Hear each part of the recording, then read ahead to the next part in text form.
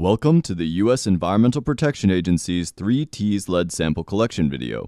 This video expands upon materials developed in support of EPA's 3Ts program to reduce lead in drinking water in schools and childcare facilities through training, testing, and taking action. This video will show how you can identify sources of lead in drinking water at a school or childcare facility. We will walk through, step by step, how to sample for lead throughout your facility to help keep your school or childcare communities safe and informed.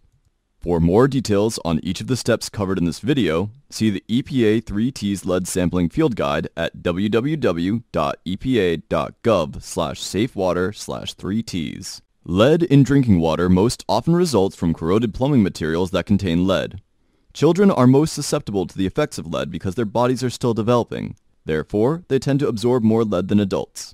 In children, lead exposure can cause adverse health effects both physical and behavioral, including impaired growth, reduced attention span, hyperactivity, and learning disabilities.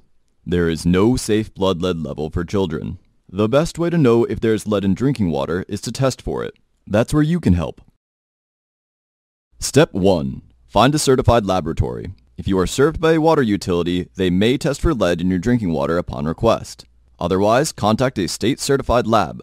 The lab will either collect your drinking water samples for you or send you the materials to collect them yourself and ship them back.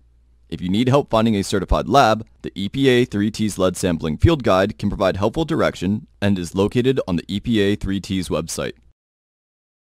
Step 2. Prioritize your fixtures. Once you have found your state-certified lab, you need to identify what fixtures you want to sample, prioritizing ones that are actively used for drinking and cooking. A fixture can include drinking water fountains, kitchen sinks, ice-making machines, classroom combination sinks, nurse's office sinks, or any other sink known to be used for human consumption. Step 3. Create a coding system. To prepare for sample collection, develop an easy-to-read coding system to create individual sample IDs, which can include the floor number, room number, outlet type or name, and a sample number. This will allow you to easily identify your specific sampling location and properly label your sample bottles so that the lab knows the exact fixtures the samples were taken from, as well as the type of sampling that was conducted.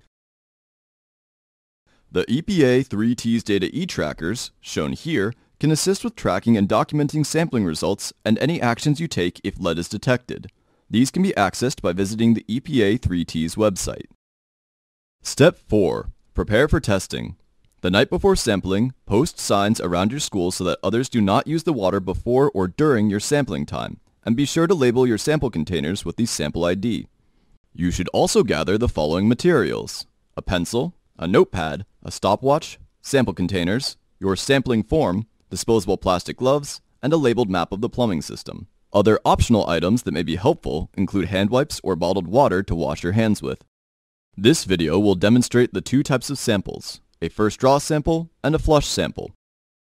A first draw sample collects water from the fixture and its parts, shown here in blue. These results will indicate if the fixture is a source of lead in your water. A flush sample collects water from further behind the fixture, shown here in orange. Samples are taken in predetermined lengths of time after the water has been flowing out of the fixture. These results will indicate if the pipes behind the fixtures are a source of lead in the water. A flush sample is normally collected if your first draw sample has lead levels at the fixture. However, flush samples may be taken the same day as the first draw samples to reduce costs. Step 5. Collect your sample. To conduct a first draw sample, water should be sitting in the pipes for at least 8 hours, but for no more than 18 hours prior to sampling. These samples are typically collected in the morning, before the facility opens and before the fixtures have been used. When taking a first draw sample, do not flush the fixture by running the water before collecting your sample. The first draw sample is collected immediately upon turning on the water. To do this, place the container under the fixture or faucet and then turn the water on. Fill the 250 milliliter container to the top, but do not allow the water to overflow. Secure the lid on the container and set it aside. Be sure to record any observations in your sampling form. For example, was the faucet leaking? Was there any water discoloration? Did you notice a change in water pressure? The flush sample is also collected in the morning before a facility opens and before any significant water is used. Using a stopwatch, let the water run steadily, commonly for 30 seconds. Then fill the 250 milliliter container to the top with water. Secure the lid on the container and prepare for shipping. Step 6. Pack and ship your materials. Once you have collected all of your samples, you should follow the instructions from the lab to pack and ship the samples as soon as possible. Waiting too long could lead to problems that require resampling. Ensure that your samples have been properly labeled and that they are securely packed in the shipping container. Most labs will require you to complete a chain of custody form to ensure the contents of your samples are safely received by the appropriate entity. This form will typically include the date, time, location, type, and ID of the samples you are sending to the lab. The last steps are to take action and communicate. If lead is detected in your samples, EPA recommends taking action.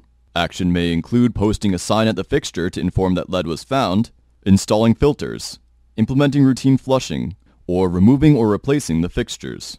You should also reach out to your public water system and use the EPA 3T's lead sampling field guide to help you determine your short-term and/or long-term actions you can take to reduce lead levels.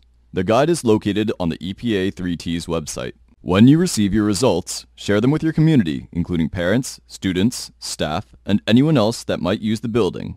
Use the customizable EPA 3T's letter template to share results and actions with your community. By watching this video, you've taken the first step in protecting children from lead exposure in drinking water. Now you are ready to begin the 3T steps of training, testing, and taking action. For more details on testing, please review the EPA 3T's lead sampling field guide and other resources on EPA's 3T's website. Thanks for watching.